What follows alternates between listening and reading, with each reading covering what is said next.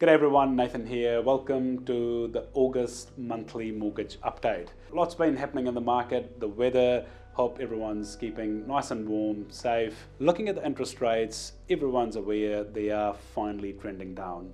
OCR came down from 5.5% to 5.25% after almost 4.5 years. So it's actually that long it took the OCR to come down, and I can see the light is at the end of the tunnel, hoping the OCR to drop again before the end of this year and hopefully twice in the next sort of 6 to 9 months. So you can expect a roughly interest rates to be ballpark around 5.3, 5.4% within the 12 months time.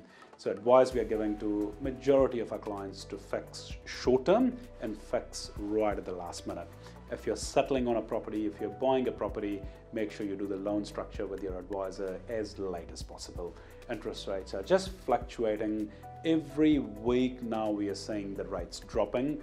It's quite exciting to see finally the repayments will start dropping as well. If your interest rates are up for renewal, or if you're thinking of doing lending, just need to run some numbers, maybe looking at selling and buying a bigger place, just let us know. We're always here to help and always here to crunch some numbers and give you some ideas so you guys can make an informed decision. The second big thing that's happening over the last 4 weeks for us, the amount of applications we are doing for property investment has gone over 50%. So the amount of rental applications we've done over 12 months is what we've done over the last just couple of months. Big change from 2nd of July, the bright line has gone from 10 years to just 2 years, driving a lot of momentum with existing homeowners to use the equity and buying a rental while prices are still affordable and there is not much competition at the moment.